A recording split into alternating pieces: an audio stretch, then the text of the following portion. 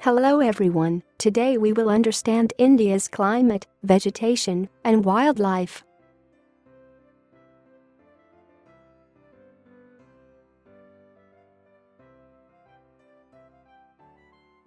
The major seasons recognized in India are 1. Cold weather season, that is from December to February, is called winter. 2. Hot weather season, that is from March to May, is called summer. 3. Southwest monsoon season, that is from June to September, is called rainy season. And 4. Season of retreating monsoon, that is in October and November, is called autumn. Cold weather season or winter. During the winter season, the sun rays do not fall directly in the region. As a result, the temperatures are quite low in northern India. Hot weather season or summer. In the hot weather season, sun rays more or less directly fall in this region. Temperature becomes very high. Hot and dry winds called lu blow during the day. Southwest monsoon season or rainy season. This season is marked by the onset and advance of monsoon. The winds blow from Arabian Sea and Bay of Bengal towards the land. They carry moisture with them.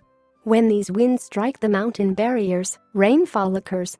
Season of retreating monsoons or autumn, winds move back from the mainland to the Bay of Bengal. This is the season of the retreating monsoons. The southern parts of India, particularly Tamil Nadu and Andhra Pradesh, receive rainfall in this season.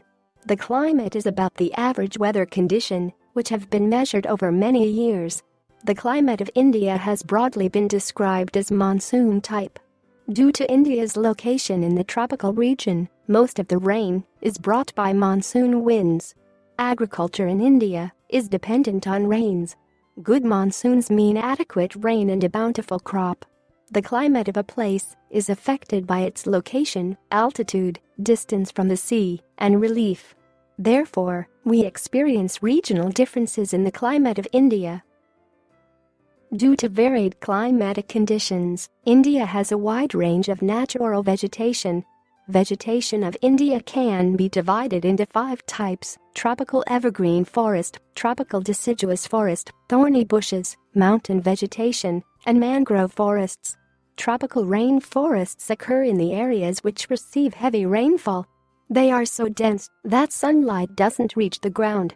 Many species of trees are found in these forests, which shed their leaves at different times of the year. Therefore, they always appear green and are called evergreen forest. Important trees found in these forests are mahogany, ebony and rosewood. Andaman and Nicobar Islands, parts of northeastern states and a narrow strip of the western slope of the Western Ghats are home of these forests. In a large part of our country we have tropical deciduous forests. These forests are also called monsoon forests. They are less dense. They shed their leaves at a particular time of the year. Important trees of these forests are sal, teak, peepal, neem, and shisham. They are found in Madhya Pradesh, Uttar Pradesh, Bihar, Jharkhand, Chhattisgarh, Odisha, and in parts of Maharashtra. Thorny bushes are found in dry areas of the country. The leaves are in the form of spines to reduce the loss of water. Cactus, Kher, Babool, Kikar are important and are found in the states of Rajasthan, Punjab, Haryana, eastern slopes of Western Ghats and Gujarat. A wide range of species is found in the mountains according to the variation in height. With increase in height, the temperature falls. At a height between 1,500 meters and 2,500 meters, most of the trees are conical in shape. These trees are called coniferous trees. Fir, pine, and cedar are important trees of these forests. Mangrove forests can survive in saline water. They are found mainly in Sundarbans in West Bengal and in the Andaman and Nicobar Islands. Sundari is a well-known species of trees in mangrove forests, after which Sundarbans have been named.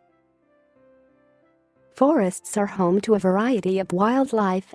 There are thousands of species of animals and a large variety of reptiles, amphibians, mammals, birds, insects and worms which dwell in the forest. The tiger is India's national animal. Gir Forest in Gujarat is the home of Asiatic lions. Elephants and one-horned rhinoceroses roam in the forests of Assam. Elephants are also found in Kerala and Karnataka. Camels and wild asses are found in the Great Indian Desert and the Rann of Kutch respectively. Wild goats, snow leopards, bears, etc. are found in the Himalayan region. India is equally rich in bird life. The peacock is India's national bird. Other common birds are parrots, pigeons, myna, geese, bulbul and ducks. There are several hundreds of species of snakes found in India. Cobras and kraits are important among them. Due to cutting of forests and hunting, several species of wildlife of India are declining rapidly. Many species have already become extinct. In order to protect them, many national parks, sanctuaries, and biosphere reserves have been set up. The government has also started Project Tiger and Project Elephant to protect these animals. Thank you so much for watching. Subscribe to stay tuned.